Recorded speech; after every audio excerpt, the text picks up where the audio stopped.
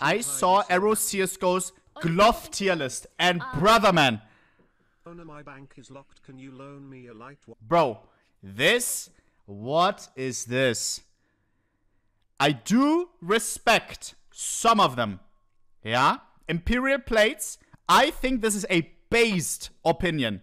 This is a based opinion, okay? And if you don't think it's based, then you're just wrong. These gloves are fucking crazy. They're basically budget Pandora's box gloves, but as well, they're pattern-based, yeah? They're purple pattern-based gloves, which is fucking crazy. But brother man, why is something like Spearmints in fucking D tier?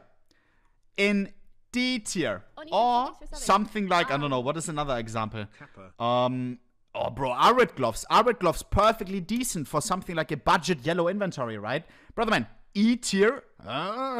Something like these gloves right here. Cool Mints, I guess, right? Cool Mints, E tier. Are you crazy? Jesus. Snake Bites, F tier. This just has me fucked up. This just has me fucked up. Bro, fucking these ones. Queen Jaguar, S tier. Brother man.